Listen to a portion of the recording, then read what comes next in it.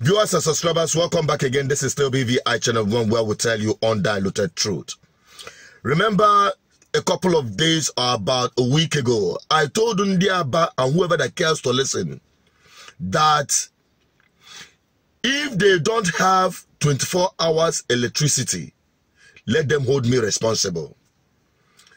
And that was as a result of what I saw, the readiness of geometric power to supply Aba reliable electricity after this visit.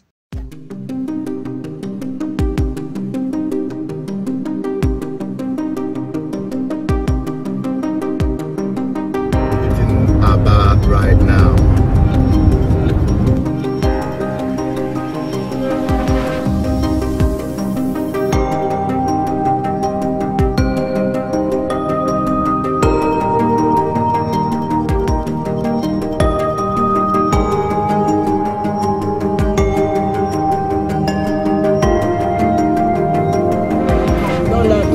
This is an area of don't touch that.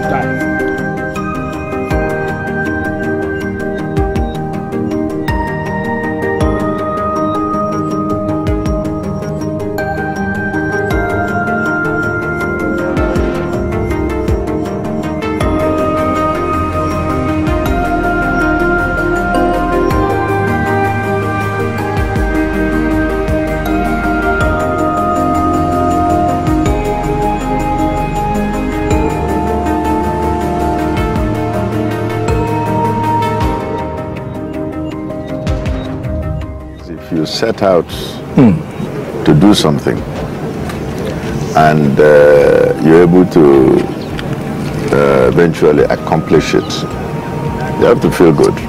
We also feel particularly good for Abia, for Aba, residents, businesses. Now, I hear about 24/7 power supply. Isn't that a little bit ambitious? Well, ambition is not bad. It's not bad. Yeah. So we set about doing something that is not common in Nigeria, which is okay. Is 24/7 power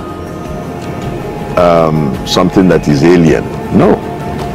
It may be somewhat alien in Nigeria, but it's not alien in the world. When I was minister, I used to say to our people, there's no place where it's written on the forehead of Nigeria, thou shalt not have reliable electricity.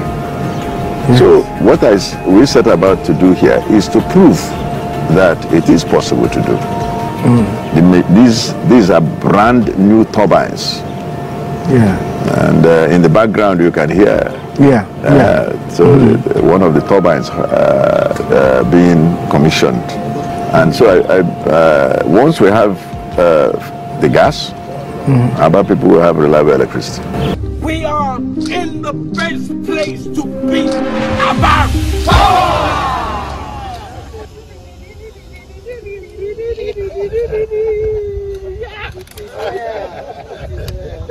Thank you very much. Thank you. We'll see. Good. Subsequently, I told our viewers on this platform that the only thing that can stop this project from achieving its mandate of supplying this 24/7 electricity to Ndiaba is sabotage. And I can tell you that sabotage is real. The sabotage is real and it is coming from within. I'm going to break it down for you because if it were outsiders, it would have been a different ballgame.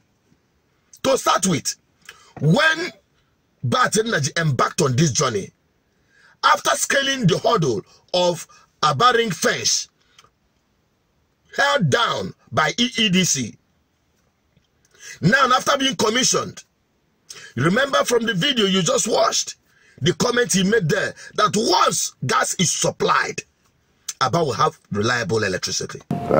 Once we have the gas, Aba people will have reliable electricity. My people, that gas have refused to be supplied. It have not flowed yet as we speak. That's why some people are still complaining that they are not having the 24 hours electricity. They want to frustrate this project and make it look like one of those failed projects. Because some principalities and powers are determined that we will continue being in darkness. They knew what will become of Aba and the Southeast generally if they allow this project to succeed.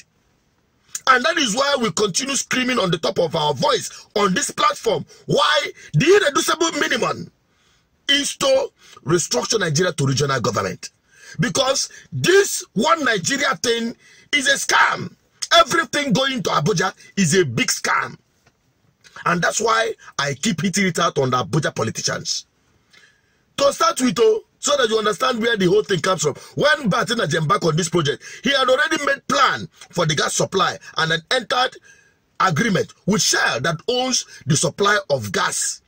You know, Shell is petroleum refining industry, and in the process, they flare gas. This gas has been wasting all these years. Now, they entered into agreement to supply this gas to this power plant to power this thing many years ago when this whole thing started. Now, before now, the federal government under Bugatti took over that very operation of Shell. They never renewed their license to continue the oil exploration. And they handed it over. After so many court cases up to Supreme Court, they took over the operation and handed it over to NNPC. My people, you know who are the operators of NNPC. You understand why I say that this Abuja thing is a big scam. This thing you call Nigeria, one Nigeria as it is today, is a big scam. Not just to the Southeast, but the entire Nigerian people. Everyone, they have their own story. But let us focus on this one. Now, come to think of it, if it were Shell that are still operating now, do you think that by now we'll be talking about this supply of gas? And the one will pay me pass, and that is where I need your action. I need you to do this one thing for me. Because the company, they considered, NNPC, instead of considering the supply of this gas, giving this concession to Geometric Power, you know, the supply of this gas to a company that needs it, another company was giving the concession. Now, Geometric Power had to depend on this very company for the supply of gas. That is why I want you to help us beg our brother, a wonderful philanthropist that owns that company they call Hair. Call Hair. Please, anyone that is close to Tony Elumelo, our big brother, the big philanthropist, help us beg him. Let whatever hand that is holding the flow of gas to Geometric Power be released, so that our people can be saved from the kingdom of darkness. Let it be on record that he is not part of this conspiracy. Because I get what people came on because the thing I will come mad. Those that understand what I mean, understand what I mean. This Akemo that has entered this soup should be removed though. Now, you know, these guys, they have amassed so much wealth. They have so much power that the natural resources have been given unto them. But instead of using it to alleviate the lives of the people, not that the people will not even pay for the electricity supplied, but some of the principalities and powers have vowed that we'll continue being in poverty and in darkness. You know what our power will do? If we have reliable electricity in this country, our people will not be running helter-skelter. A lot of things will be fixed. But you know what? They are turning every one of us as slave. We continue running rat race in Nigeria for them at our expense, because we are blessed with the natural resources. So you see why I said this country is a big scam. So please, whoever that knows or whoever that can, post and repost this video to beg Tony Elumelo, tag them wherever he is, to please release the gas flow to Geometric Power. We know you sell to the national grid and all of those things. Yet we need this gas to flow.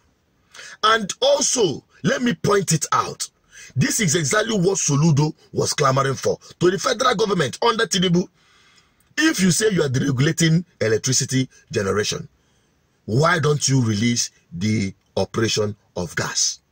Nothing else will happen without power. Yes, and I want to commend the National Assembly and our governors. We have done something as part of the solution, and which is removing electricity from the exclusive legislative list to the concurrent legislative list, so that governors in their respective states can now create viable, competitive electricity markets. That's part of the solution. And I want to commend everyone who has played a role in making this to happen.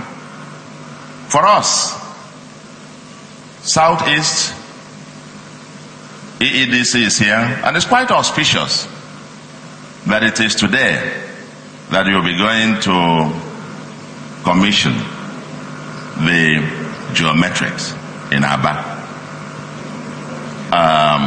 pushed by one of our illustrious sons, Professor Barton Nudge. I would dare to say Barton Nudge is from Enugu State here. But he's been on this project for maybe more than 15 years. And finally, I salute his doggedness and determination that finally, after more than 15 years, going up and down and so on, I follow the trajectory of that. Today, you are going there to commission this. But we need to unlock one other thing that is in the exclusive list. That's gas. Gas. To have the electricity come out from the exclusive list into the concurrent legislative list without gas, federal government still having a stranglehold on gas, that's a challenge. So the Honorable Minister, when you go home, put it in your own to-do list. We should go back to National Assembly to unbundle it and take out gas from the exclusive list and put it into the concurrent legislative list. Anambra has abundance of gas, but we can't take it and provide power for our people. We need electricity. At best of time, we get about 112 megawatts of electricity in Anambra. That's barely 40 watts per person per hour. Because in Anambra State we have gas in abundance. I don't see why we should be suffering in darkness when God blessed us with these enormous resources. That is why I expect Soludo's party that their manifesto stands on restructuring of this country to regional government through federalism. That is the only solution to the problem of every Nigerian, not just the Southeast. Every Nigerian is a victim of this unworkable system, the unitary federalism we are practicing in the name of democracy. The unitary federalism we are practicing in the name of government. Everybody going to Abuja.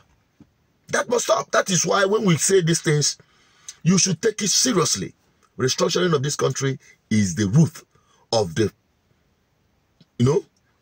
the answer to all the problem of this country. And there is no two ways about it.